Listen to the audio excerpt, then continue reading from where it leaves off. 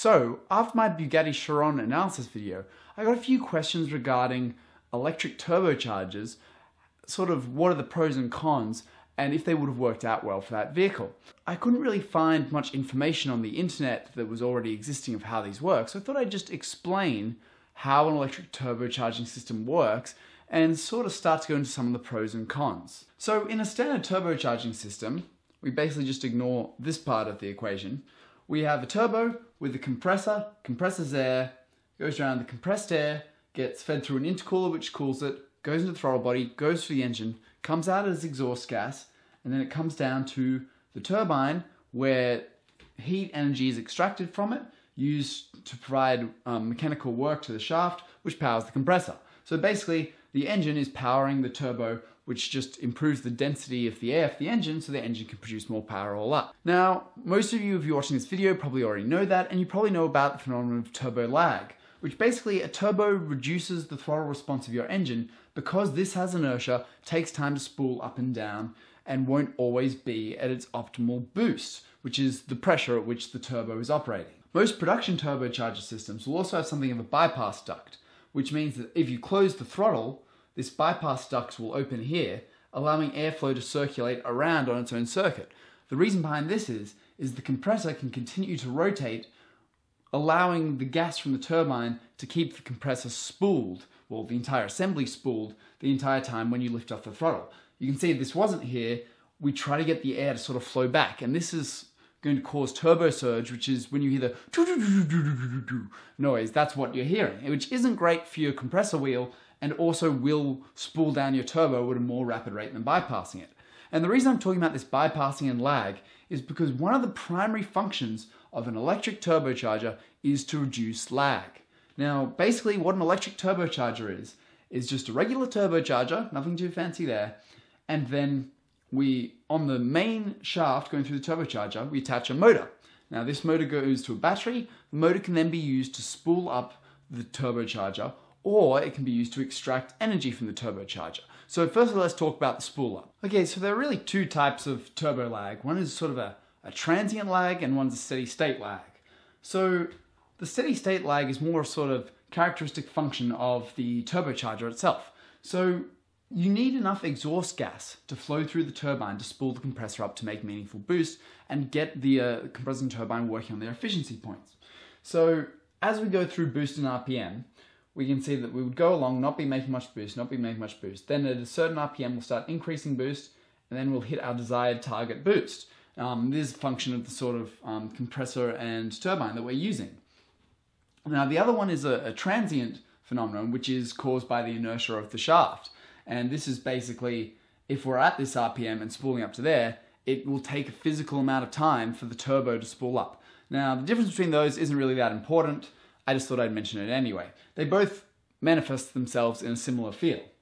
So anyway, we go along at a certain RPM, and we'd say at this RPM that we're hitting our peak boost. So this is under our standard setup. Now what we can do with this electric motor is this boost is largely a function of how hard the compressor is spooling. So you can roughly correlate, assuming you're still in a reasonable range of the compressor operation, you can roughly correlate the boost pressure to the turbocharger RPM. I say roughly because obviously depending on what the engine is flowing, you may need more RPM to get a higher boost pressure or the same boost pressure. So we spooled up this motor. We spooled it up, the compressor's now working harder. The turbine's going to be barely working at all because the motor's spooling it. So this will mean that our new peak boost will be coming on about, say, here. So let's say our idle point of our engine is here. It can mean that the second we hit the gas off idle, we can rapidly increase the boost, and then we can have boost available for a much longer period of time than if we didn't have the motor to spool it up. Now, of course, the motor's got to get energy from somewhere, so we've got a battery there. This is one of the reasons why it works well in a hybrid vehicle, because we already have a substantial battery infrastructure available. Let's assume, though, that we're not in a hybrid vehicle. We need some way of generating energy. Now, the alternator from the engine is going to provide some of this, but we need to recover some of this energy as well. So what happens here is this motor here can also work as a generator. So if we have a regular turbo setup, what you'll normally have on the exhaust is something called a wastegate. And what this will do is that if it senses that the compressor and the pressure circuit is overboosting, hitting more than the target boost, so let's say our boost curve is coming up here, our wastegate here will open, allowing exhaust to vent to atmosphere. This means that the turbine isn't going to be getting as much exhaust gas to it, and then as a result, it won't spool the turbo as hard. So we generally will use that to try and maintain pressure here. But if we can slow down the turbo without having to open this wastegate, we can harvest the excess energy that this wastegate's effectively just dumping away to the exhaust. We can get that back by using the motor as a generator in reverse. So when we're under hard acceleration, and this is a bit counterintuitive because it's actually when the motor is generating peak sort of power, we're trying to slow that turbo down because there's a big volume of exhaust gas. So when the motor's going hard, we're actually recovering energy to our battery. Then, if we lift the throttle, we cut off the exhaust gas flow through the motor.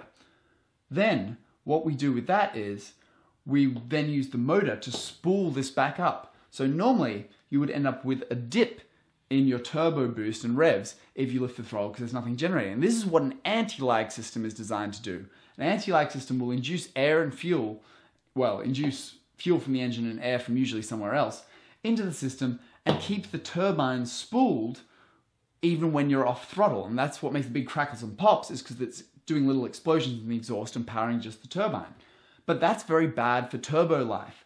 It also burns a lot of fuel, isn't very efficient, is very noisy. The electric turbo gets around this because it uses this motor to spool this assembly and thus can reduce the transient lag caused by you lifting off, having the turbo spool down and then get back on throttle, and then you've got no boost available. So it removes all those sort of boost dips. Now the electric turbo obviously isn't without problems. I'm going to do a separate video actually breaking down some of the problems with the electric turbo. But just to give you an example, this motor, when recovering energy, is going to cause some degree of back pressure along this system because we're basically causing this exhaust gas to do extra work on the turbine. Now it's not only spooling the turbo, but we're also harvesting energy from it. So our back pressure increases here, and then we end up with poor scavenging in the engine and a higher propensity to knock.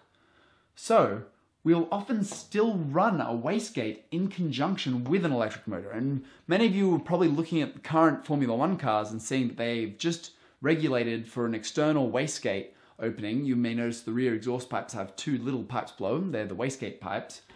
And the thing is that you probably were thinking, oh, it's an electric turbo, it doesn't need a wastegate.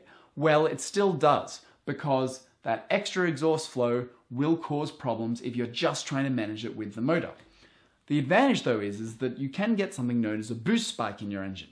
So as you're going through this boost range, going up your rev range, your wastegate on a conventional engine, so no electric turbo, just a regular turbo, your wastegate may not have enough wastegate authority, which is basically the amount of gas that can flow around the turbo, may not have enough to slow the turbo down to the point where you're getting constant boosts. And so you can end up with little spikes. And these are very damaging to the engine, particularly if you haven't tuned for it, or if you don't have a boost cut or something like that.